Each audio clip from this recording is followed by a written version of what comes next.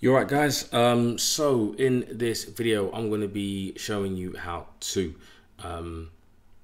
how stop hunts can turn into or do turn into capture pain relief zones. So if you miss a stop hunt, yeah, don't worry about it. It's not, the end of the world. You can take advantage if price pulls back, right? So let's go through this. And so we wanted to be a buyer of the dollar. Obviously, Swiss franc was strengthening in a maybe like a risk on environment. It was more likely to be a risk on environment, right? So what we had was a nice level, yeah, where traders would have been getting long on those types of pin bars right there, and then they get obviously stopped out, yeah, right there.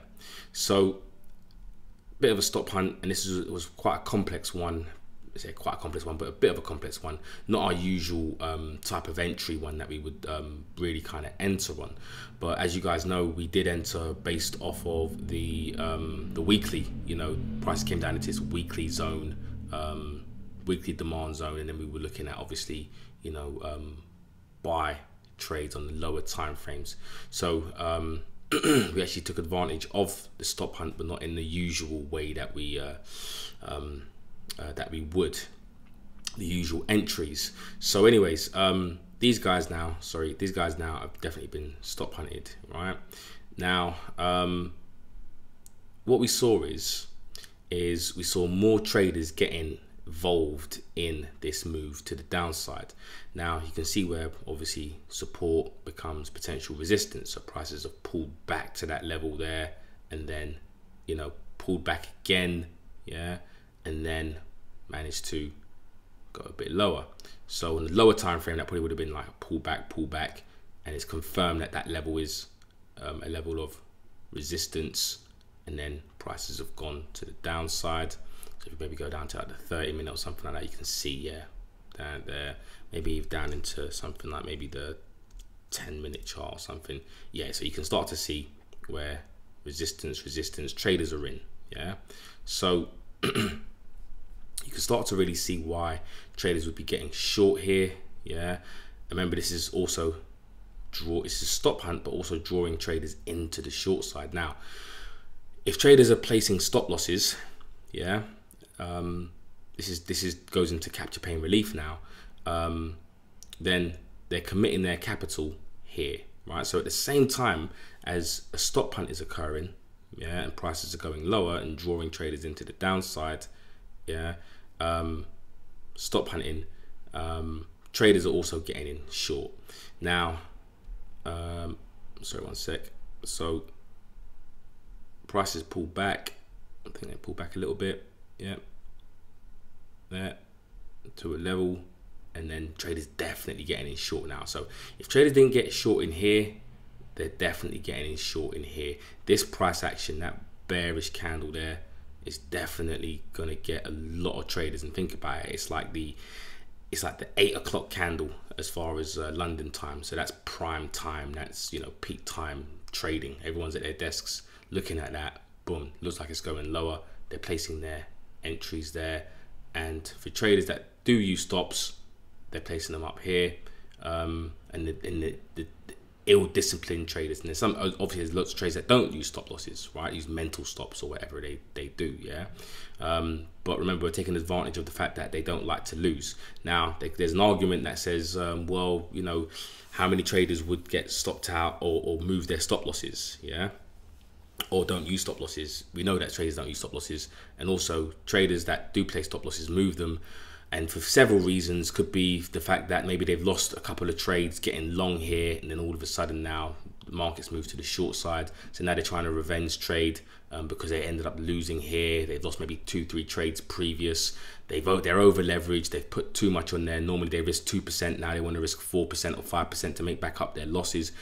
Various reasons that traders will get in to the short side and also move their stop losses. Yeah, there's so many different reasons. Traders are not disciplined. Yeah, the average trader is not disciplined. Right? I can tell you that now. I wasn't, and just because I wasn't doesn't mean everyone else was. But I've spoken to and mentored enough traders to know that these mistakes happen. and what I was shown as well by my mentor as well, Mark, who showed me this this way of thinking anyway. But yeah, getting back to the strategy. So what you want to look for as well is you want to see where traders, if traders have actually made their profit targets. So traders who got in here, yeah, or maybe this breakout here, traders will tend to do what? Maybe go for maybe some sort of one-to-one type trade before they get out. Yeah, most traders, say most, but a lot of traders will get in, you know, will try to go for further, but one-to-one is pretty much the minimum. So stop above, probably just stop out above the high, maybe a few pips above the high. And then you've also got traders getting in as well here. Yeah, there as well, stop maybe around the same level, maybe around there as well, right? So in order for these guys to be captured, yeah, in their position, you don't want them to be let off the hook. Yeah, you don't want them to ever reach their profit target, which price does not. Price doesn't reach their profit target. Yeah, so at the same time as this is really like a more of a complex stop hunt below the level, if we zoom back out, you can start to see obviously where this is happening. This is probably more of what we would know as an iceberg order, where, you know, it's being filled. Yeah, iceberg orders are being filled below the market. They're buying at a better price. And stop hunting is also being used as potential capture pain relief, zero-sum game.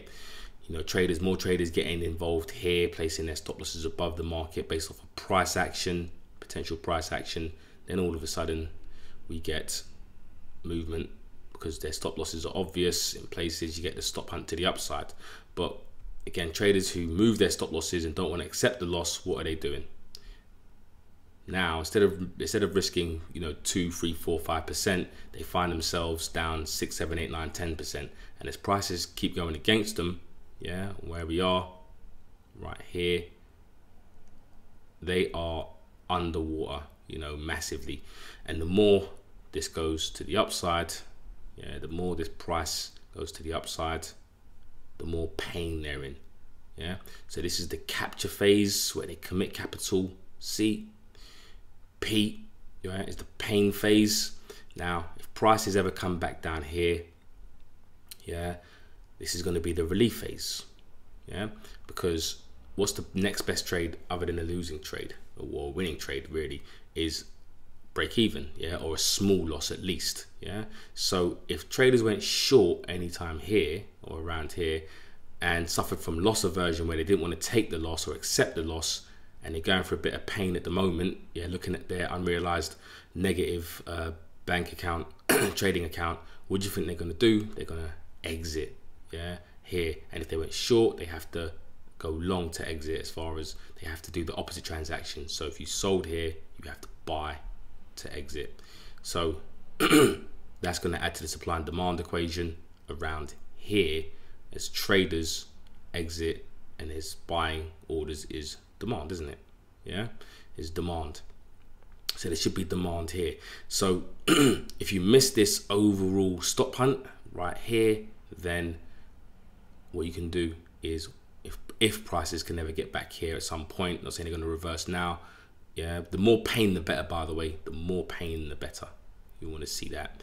But if prices ever come back to this area here, this zone where you've got support, resistance, resistance should become what? Support there. So don't worry about missing the stop hunt in real time. You know, we got in down here, nice trade. Take profit is my first take profit anyway. I only entered one position. We didn't get filled, and I didn't get filled in the second position, but first position is going to be filled just below this 0.97. If it can get up here, there's no reason why it shouldn't.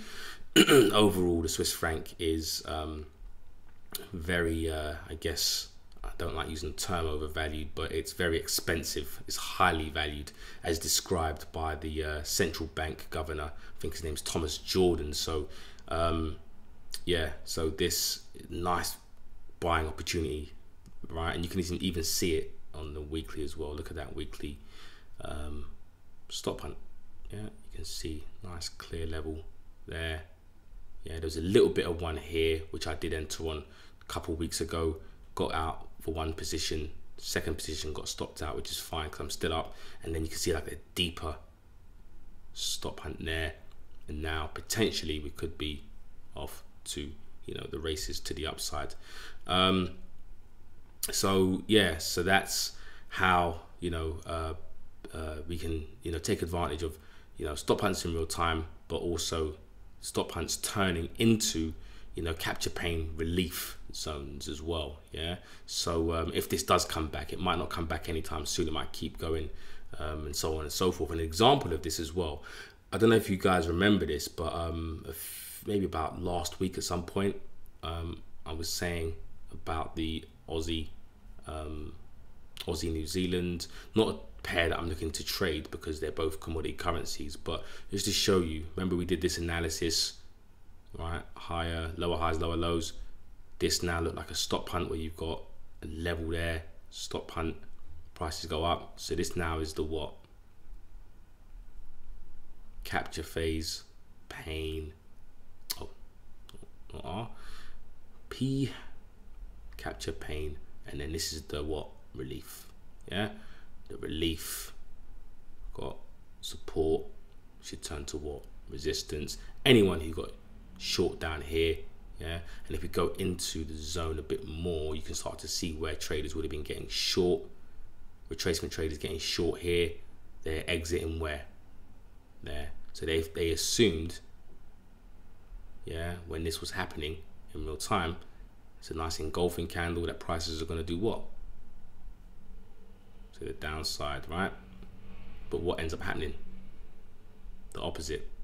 So capture, pain, and then relief.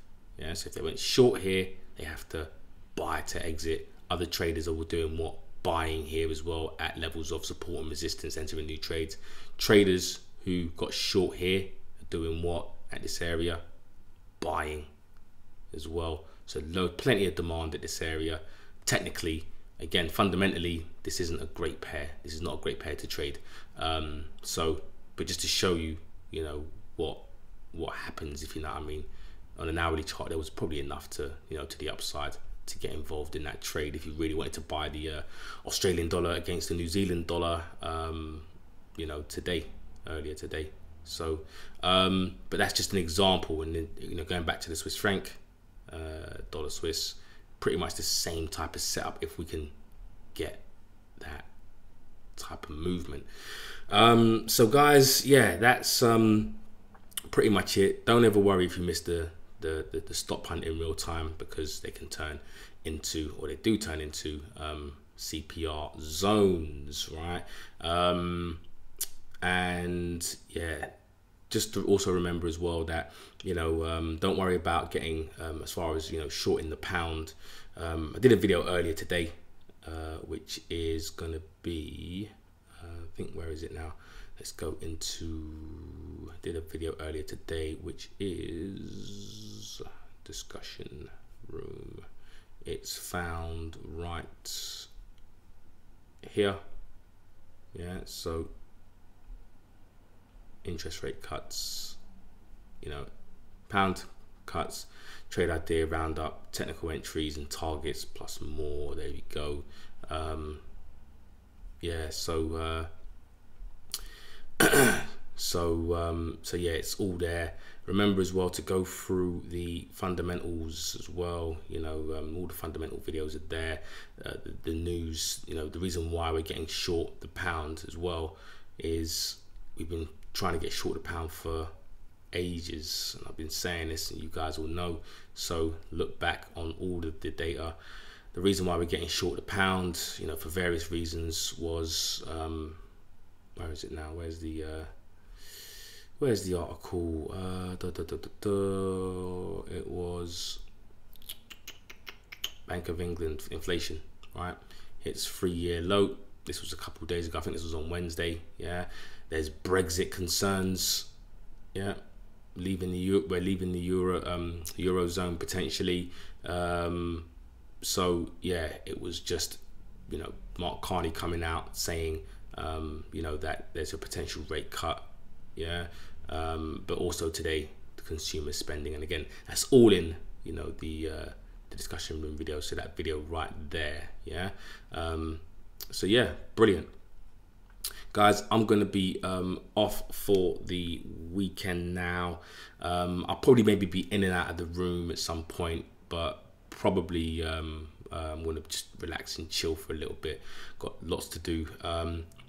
So guys, have a great weekend. I won't be in the room on the weekend, but I will be posting the weekly analysis, so the weekly zones, daily zones, chart analysis, you know, with how I normally do. Remember, the one in here in this group is you know, the full strategy, so you'll find that in the supply and demand channel right here, so don't worry about it. I'll post it in here. The one on YouTube isn't necessarily for this is just for the masses. It's not, you won't get, let's say, like the full strategy or anything like that. So yeah, guys, have a great weekend, and I will speak to you soon.